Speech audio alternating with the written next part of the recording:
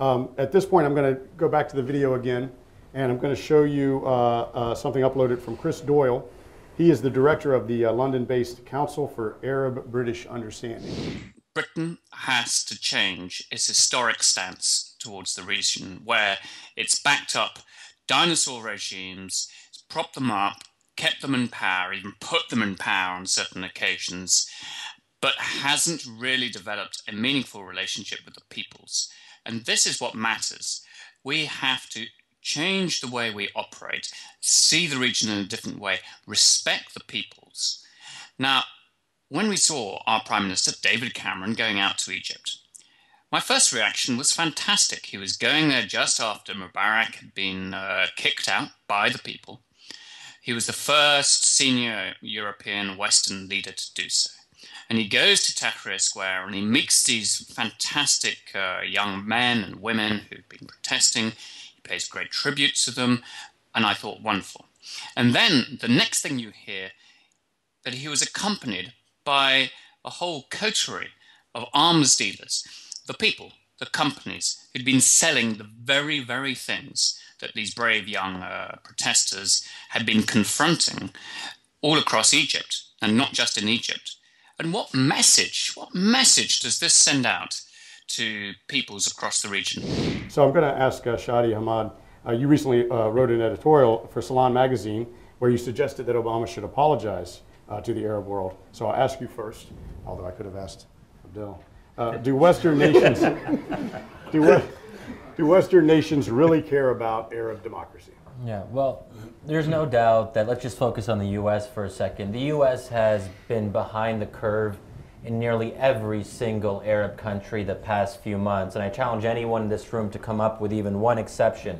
And there is a conflict between American interests and American ideals, as Matt said, and I think Bahrain is the most obvious example of this. Bahrain has actually been, the Bahraini regime has been responsible for the highest per capita arrests in the region. More than 3,000 people in a very small population. And also, if you take the per capita deaths, it's number 2, only behind Libya. So I think we have to be very forthright about what we've seen in Bahrain. Unfortunately, to his credit, Obama did criticize the Bahraini leadership in his speech, but he didn't, but what happens after that? And this is a challenge that U.S. administrations always have.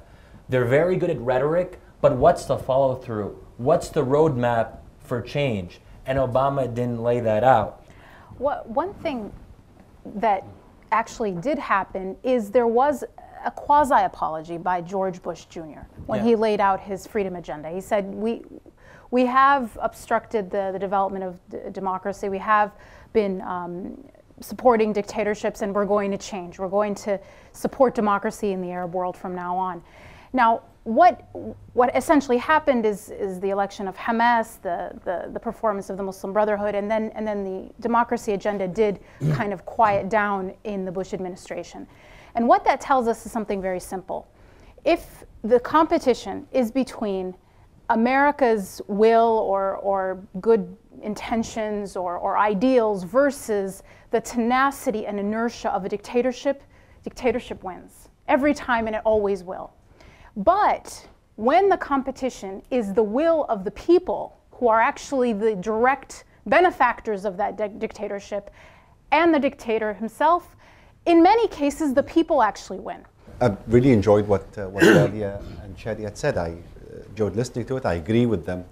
And I think it's about time that the US and other powers recognize some of the past mistakes and the profound significance of this moment and what it means for the region.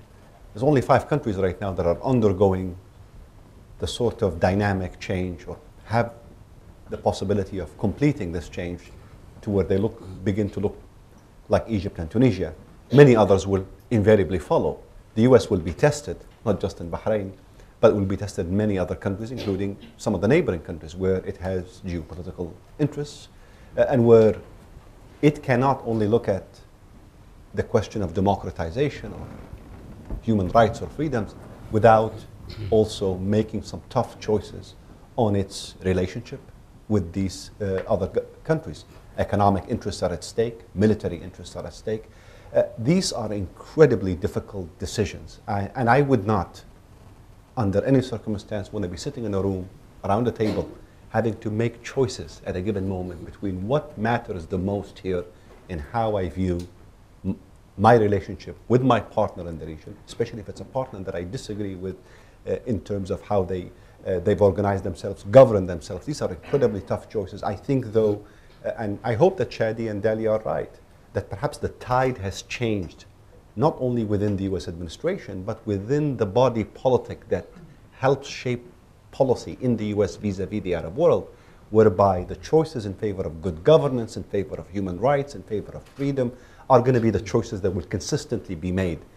I'm 100%, convinced that the West and the United States in particular, they don't want the Arab world to enjoy democracy. I'll tell you why. If we have democracy in Saudi Arabia, the people of Saudi Arabia, they will have elected parliament. And this elected parliament will say to the government, why shall we sell our oil cheaply? Our population now is about 20 million.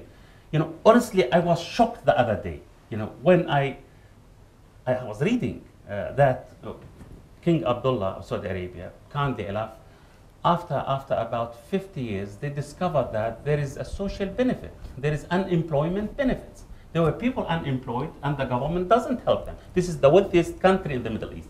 We in Britain, for example, if I am unemployed, I go to the office, the social security office, and I will have money. I will have a salary to keep my family. But in Saudi Arabia, wasn't like that. So they asked the unemployed people to go and apply for this social benefit.